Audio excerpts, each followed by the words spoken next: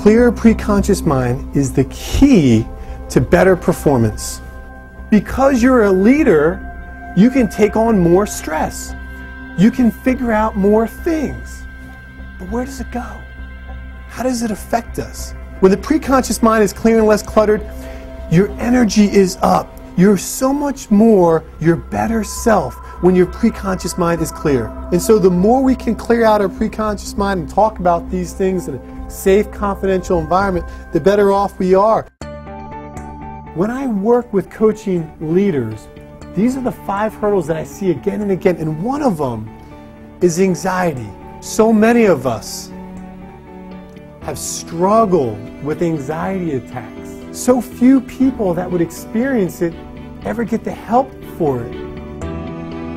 When I work as a doctor, one of the very first things I have to do is focus on sleep. It is the consistency of our sleep that matters the most. But what happens if you try to go to bed, but your preconscious mind is flooded and you can't? If you're not well rested, you're not even close to your best. But when the preconscious mind is clear, a lot of that creativity can come up. A lot of those great ideas can come up. And so I really encourage you to see how this works on the flip side, on the positive side. These 5 hurdles, this number 3 is the one that hurts the most. Who among us wouldn't want to have better balance?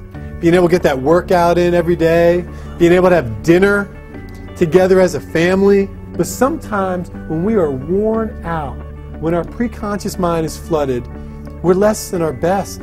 And that's what happens when we're at home.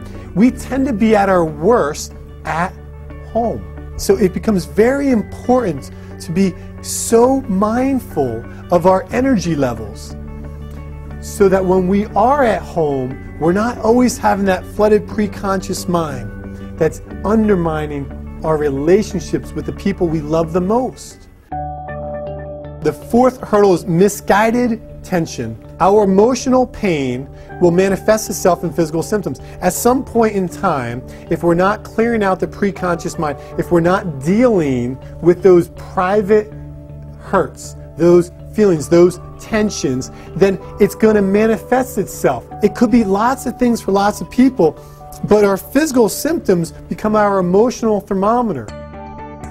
What we really need in this world is somebody that we feel safe with, that we can talk to. Having somebody in your life that you can truly bare your heart with is such a wonderful, profound thing.